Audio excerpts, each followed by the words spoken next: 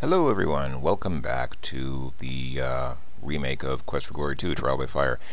So we're back here because I restored my game and I didn't retain the time that I was out in the desert, but we had just gotten the inn key, and what I'm actually going to go ahead and do, since the day is ending on day 1, but our stamina is kind of down. Actually, our health is fine, but our stamina is down because we were fighting with Uhura.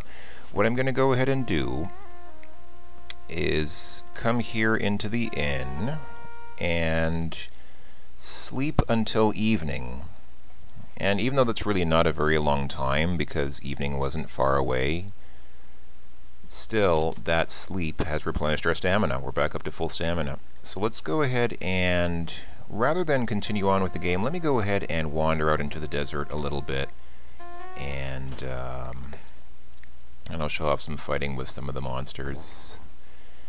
Yeah, we already saw this guy talking about how grand it is to fly in a car, but let's talk to this guard real quick. Maybe they granted a happy evening. Okay. Let's not make the thief sign out. Actually, I don't think it lets you. Yeah, it doesn't even let you try. Let's go ahead and talk to him. His name is Abdallah bin Tahir. He doesn't have much in the way of daily news. It is said that in Rasir it is death to break the smallest of laws. Alright. And I asked him about Shapir, but he actually starts telling me about the duty of a guard in Shapir.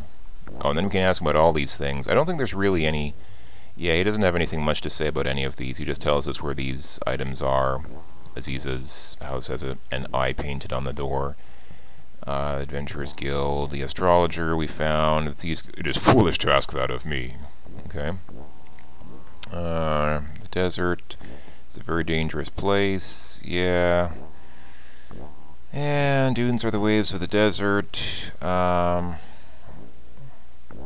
terrible Ulguls, what you would call ghouls. I wonder, is that some kind of is that Arabic for ghouls?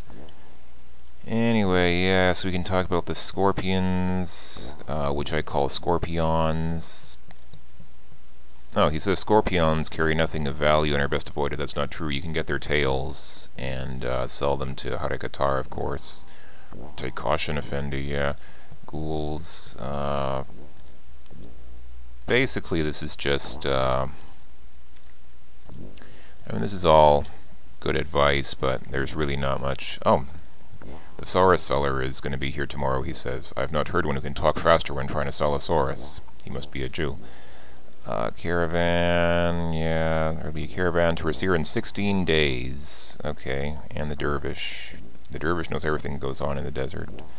Okay. And here he talks about scarines, and you can ask him what a scarine is. It's the distance from here to over there.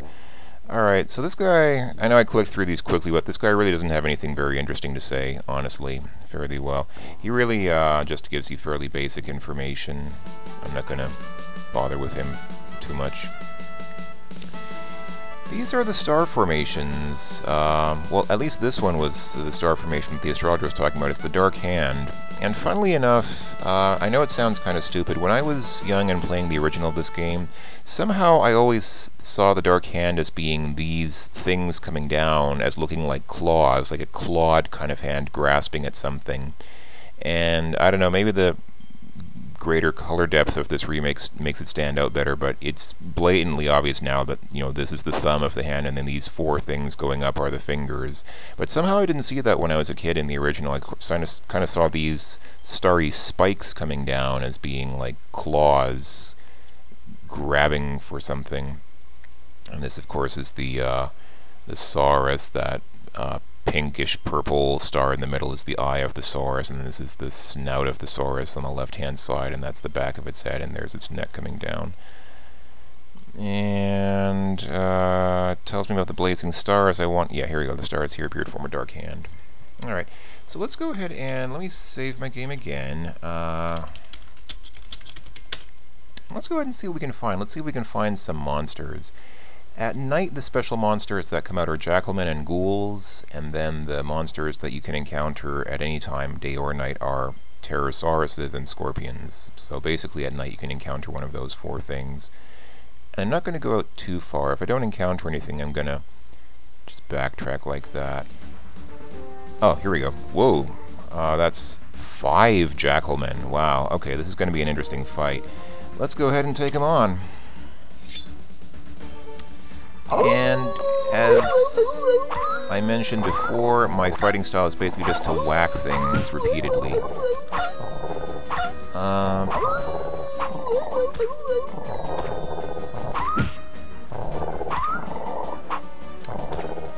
The sound effects that these Jackalmen make when you hit them are interesting. There's that one sound effect which I swear is exactly like the sound of a car alarm. And once you kill one of them, you basically have to wait for one of them to jump in front of you like that, and then you can start hitting them again. That sound there, that sounds exactly like a car alarm going off. One interesting thing that can happen in this remake that didn't happen in the original is the Jackalmen may actually start to gang up on you. In the original, they would all be perfect gentlemen, or jackal gentlemen, gentle Jackalmen, and just line up one at a time to fight you. See that guy's fighting me now, and I can't even really properly attack him because I'm fighting the guy in front of me. So that's something that they added in the remake, which I guess could be good or bad. I mean, in one way it's a little more realistic, but at the same time it's kind of... obviously it makes it harder. And I don't want the... Honestly, they've made the combat, in my opinion, a little too difficult in this remake, because, bear in mind, I'm playing this on the easiest difficulty setting, and it's taken me this long to defeat these guys. I mean, granted, there are 5 of them, which is quite a lot, but still, you know, it should be just basically the work of 2 or 3 swipes and you're done. That's pretty much how it was in the original with a character of my stats. And they've really made the combat a lot harder now, which...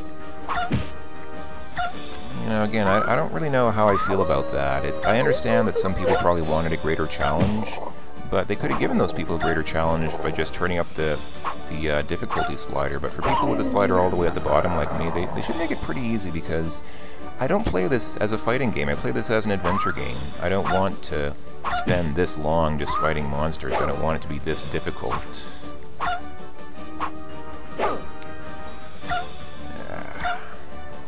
Oh well. I guess it could be worse. I mean, obviously I'm taking them on fairly effectively, but...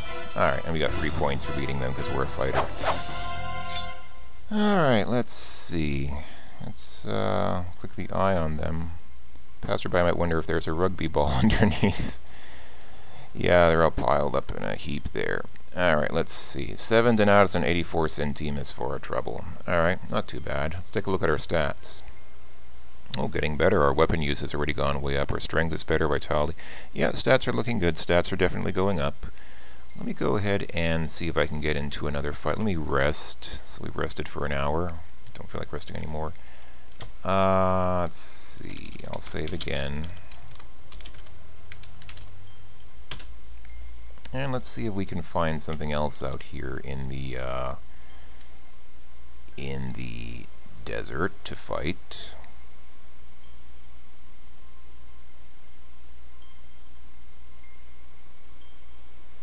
I think I'm just one screen east of the city of Shapir. Let's see if I'm right. Oh, no, I was wrong. Oh, here. Oh, more of them? Oh my goodness, this is gonna be crazy. Well, alright. This is gonna be kind of boring. I mean, this is really taking on 5 of these guys at a time. This is just gonna drag on. I'm sorry, I know this is kind of silly. I don't even know how to run away. How do you run away from a fight in this game? I'm not going to run away from this, but actually I'll probably press escape or something like that. I'm not even sure. I don't even know what the key is, but oh well, whatever. Let's see how quickly we can get through this.